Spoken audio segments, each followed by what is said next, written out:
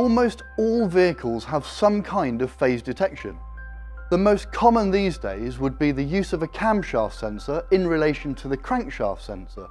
This allows the engine control unit to determine not only when cylinder number 1 is on compression, but also the amount of deflection or valve overlap when using variable valve timing. Inside the coil pack, we have two double-ended coil systems, one for cylinders 1 and 4 and the other for cylinders 2 and 3. The coil that supplies 1 and 4 is one that has the DEFIA system integrated to it, as indicated by the LED connected to the secondary coil. So how does it work?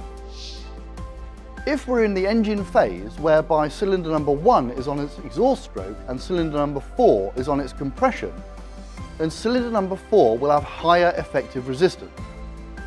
Here we can see that cylinder number 1 is consuming 5 kilovolts of pressure, leaving 10 kilovolt for the opposite plug.